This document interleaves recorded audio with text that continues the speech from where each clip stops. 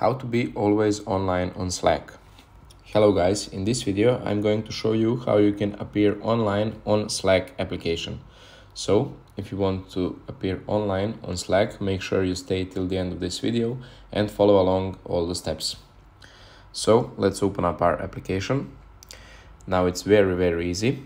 The only thing you need to do is go to your profile in the bottom right corner of the screen, and in the middle of the screen, as the second button, you see it says set yourself as active. So as you can see on the top of the screen under my name, it says away.